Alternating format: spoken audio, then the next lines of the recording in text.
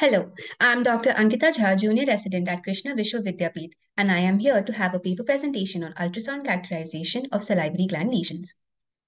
The development of high-frequency, high-resolution linear transducers as a result of advancement in ultrasound technology transformed imaging of superficial structures. Ultrasound can be used to examine most cases that present to the clinicians in their daily practice as neck or facial lumps, and it can also aid in the imaging of salivary gland abnormalities. Our ability to make a solid diagnosis in this study was aided by the lesion's morphological characteristic on ultrasound and the age of clinical presentation. The aim and objective of the study was to evaluate the role of ultrasound in detection and characterization of salivary gland lesions. A total of 100 patients were evaluated with suspected, unsuspected salivary gland lesions. The patients were examined on GE Logic P9 color Doppler system with a high-frequency linear array probe. Ultrasound was performed in longitudinal and transverse axis with the help of the high-frequency probe after clinically evaluating for the patient's chief complaints. Starting with the different cases that we have seen, the first case is a 15-year-old female with history of painful swelling of bilateral parotid gland which increased after eating. On longitudinal study of the parotid gland, we could see that it appears enlarged and there was few hypoechoic linear striations inside and generalized fat surrounding around the parotid gland as well as the submandibular gland. This was indicated of a viral inflammation of the parotid. Here we have a 40-year-old female with recurrent bouts of swelling over the left parotid region. And image C shows diffusely swollen parotid gland with parenchymal cysts and surrounding fat stranding, showing multiple calcific foci within. This was suggestive of a chronic parenchymal inflammation. In this case, we have a 45-year-old male patient with history of painful swelling of the left parotid gland with on and off history of fever. On longitudinal sonography, the affected parotid gland appeared enlarged and showed multiple hypoechoic pockets within. And there was increased vascularity on color Doppler studies. In images D and E as described, this was indicative of multiple microabscess of the parotid gland. Here we have a 30-year-old male patient showing with a history of painful swelling of the right parotid gland with recurrent history of fever. On ultrasound, we could see that the affected parotid gland appears hyperechoic, enlarged, and showed multiple small hyperechoic circular oval lesions with a fatty hilum within. And it appeared maintained and showed vascularity on color Doppler studies. This was indicative of an intraparotid lymphadenopathy. In another case, we had a patient with a history of lump in the right sublingual region since 3 months. And on ultrasound, we could see an ill-defined heteroechoic, predominantly hypoechoic area in the right sublingual gland and an enlarged reactive lymph node adjacent to it. On further evaluation, we could also see that the retromandibular vein and the facial vein appeared dilated, showing echogenic content within, with paucity of color on color Doppler studies. All of these features were indicative of a thrombus secondary to the salivaritis within the gland. Moving on to the next cases, we had a patient come with history of tenderness and swelling over the right parotid region with occasional episodes of fever. Here we can see the enlarged parotid gland showing hypoechoic areas of necrosis within, and it appears ill-marginated, showing peripheral vascularity on color Doppler studies. This is further explained on this video. We can see the ill-marginated hypoechoic area within the gland. All of these were suggestive of early abscess formation. Here we have a patient with a history of tenderness and swelling over the right submandibular region with on and off episodes of fever. On B mode of ultrasound, we could see that the parotid gland actually was enlarged with hypoechoic areas within and an enlarged cervical lymph node with maintained fatty hilum adjacent to the gland, probably because of the reactive inflammation. And this was suggestive of an early abscess formation.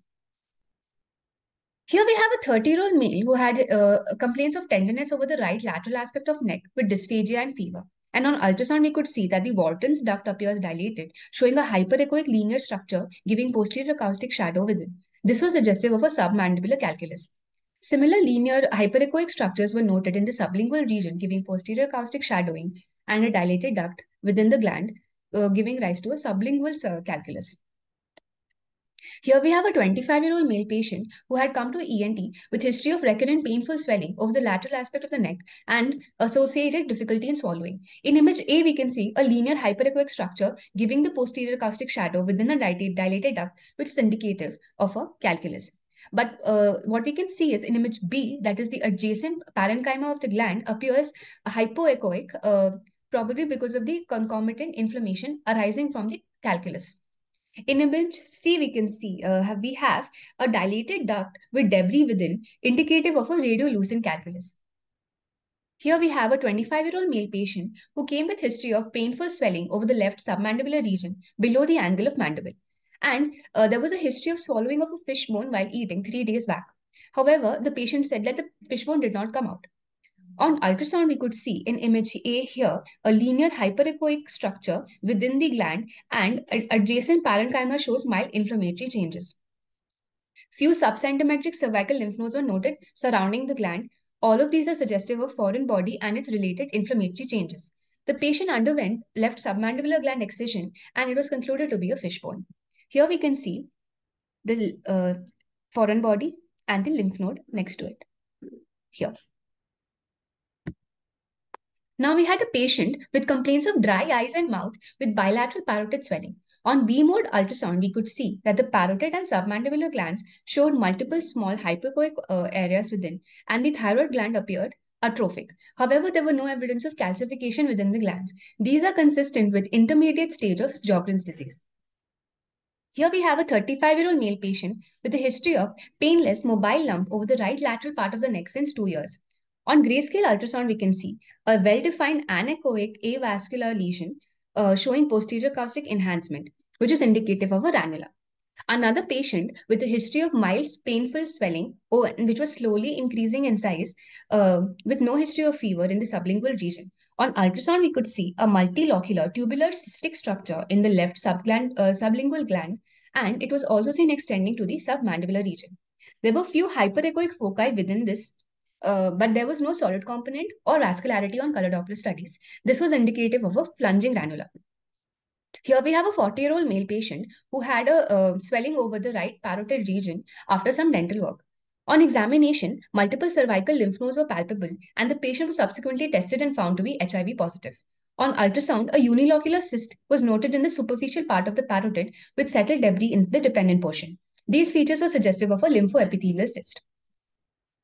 Here we have a 45-year-old female who came with swelling in the left preauricular region. It was a solitary mobile, non-tender swelling that gradually increased in size over 6 months. On investigation, the patient had hyperglycemia and had a megaloblastic anemic picture. On ultrasound, we could see the enlarged hyperechoic salivary gland with poorly visible deep lobe without any focal lesion or increased blood flow, which indicated a benign salivary gland lesion. FNAC was performed and it was concluded to be a silosis. This was an incidental finding as the patient had come for USG neck for evaluation of dysphagia, where we could see the right submandibular gland could not be appreciated, indicative of agenesis, whereas the left submandibular gland appeared normal, showing compensatory hypertrophy. Here we have a 75-year-old male patient who was a known case of CA of the parotid gland, and he had undergone radiation therapy and would come for regular follow-up. He was advised for ultrasound this time, and we could see the affected parotid gland appearing smaller in size, showing loss of normal architecture with reduced thickness, which was due to post-radiation atrophy. Here we have a 30-year-old male patient who came with painless swelling of the left parotid region since 5 years with no history of sinus or discharge. On the longitudinal section of the parotid gland, we can see a oval hyperechoic lesion with linear hyperechoic structures within, which is indicative of a subcapsular lipoma. In image B, we can see that there is a well-defined lesion with similar characteristic as mentioned in image A, but this is further within the parenchyma, indicative of an intraparenchymal lipoma. Here we have a 30-year-old patient who had a mobile lump in the right parotid region since 5 years with no history of sinus or discharge. On longitudinal section of the ultrasound, we can see a well-defined oval heteroechoic lesion with a sharp margin in the subcutaneous plane, and it is seen pushing the parotid inferiorly, which is indicative of a preauricular region, dermoid or epidermoid cyst. Here we have a 40-year-old female with complaints of a painless lump over the right angle of the mandible. On ultrasound, we can see here in image A that it is a well-defined hypoechoic lobulated lesion with distinct borders giving posterior acoustic enhancement in the parotid gland. And on color Doppler images, we can see that there is increased vascularity surrounding the lesion. This is a typical appearance of a pleomorphic adenoma. Here we have a 60-year-old male patient with complaints of painless lump over bilateral parotid region. Image A shows the left parotid and image B shows the right parotid. So in image A, we can see that there is a sharp marginated lesion in the left parotid with hypoechoic cystic areas within. And it is giving us a typical posterior acoustic enhancement. And on the right parotid, we can see a similar cystic, solid cystic lesion within, and this is hypervascular on color Doppler studies. All of these features are indicative of bilateral Warthin tumor. Coming to the next case, we have a 65-year-old male patient who came to the OMFS OPD with a history of painful lump in the preauricular region. And it was associated with trismus since 6 months, and he was advised for ultrasound. On ultrasound, we can see a homogeneous mass enlarging, replacing most of the parenchyma, showing internal septations, lobulations, and hypervascularity on color Doppler studies. The patient underwent parotidectomy, and on histopathology, we could see that it was a mucoepidermal carcinoma. We have a similar case with a 65-year-old patient who came with a history of painful lump and trismus in 6 months. And on ultrasound, we could see a solid cystic lesion replacing most of the parenchyma of the parotid gland and showing a few necrotic areas within and appearing hypervascular on color Doppler studies. He underwent a superficial parotidectomy, and on histopathology, we could determine that it was an adenoid cystic carcinoma. Concluding this study, ultrasound is an effective and practical technique for diagnosing disorders of the salivary gland. It not only makes it possible to confirm or rule out the existence of a mass, but also on the basis of the ultrasound findings, the nature of the underlying disease may be frequently inferred. Using a high-resolution, high-frequency linear ultrasound imaging facilities, the assessment of the salivary gland morphology aids in the routine clinical settings. A useful initial assessment for seeing salivary gland cancers is sonography. When sonography is unable to fully define a lesion, we should obviously opt for CT and MRI for further evaluation. Sonography is useful in confirming or ruling out abscess telangiectasia in cases of acute inflammation. It is usually the method of choice for diagnosing calculi and is better than plain films as it can also visualize non-opaque calculi. Moreover, sonographic definition of the precise location is also possible. In our study, sonography not only identified advanced cases of autoimmune diseases as well as the persistent chronic inflammatory changes in salivary glands. In this study, as we can give a pictorial representation, most commonly presented conditions were acute cases of inflammation, followed by benign tumors of the salivary gland and silolithiasis. These are my references.